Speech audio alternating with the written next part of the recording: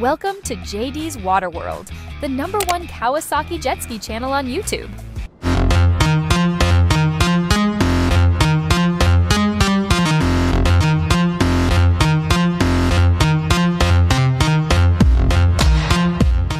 Alright, welcome to JD University. Today I will be showing you how to use the KSRD system on your Kawasaki Ultra 160 or Ultra 310 jet ski. So as you can see right on the screen, we have a shift indicator that tells you if you're in forward, neutral, or reverse. So let's put our jet ski into neutral.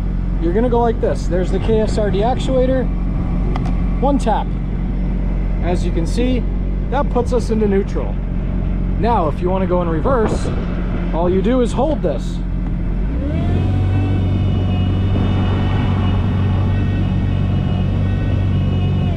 Well, let's say that you need a little more thrust in reverse.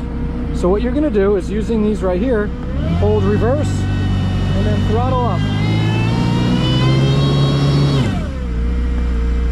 Now I'm going to go back and forward. You can see here that we're in forward. If I want to go into neutral, tap once for neutral, tap again for reverse. If I want to go back to neutral, tap once for neutral. If I want to go into forward, tap once for forward. It's really easy to use, you just have to know exactly what to do. I'm going to show you again. Right now I'm in neutral. Just by tapping once, it's going to shift into forward.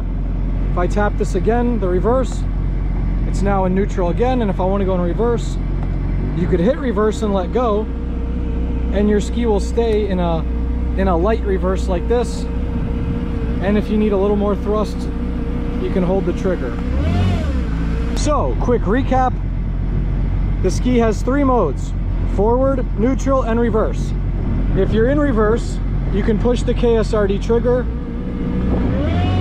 to throttle up to about 2800 RPM. If you want more than that, you got to use the trim up or down buttons. If you enjoyed this video, hit the like button and subscribe for more exclusive jet ski content, only on JD's Water World.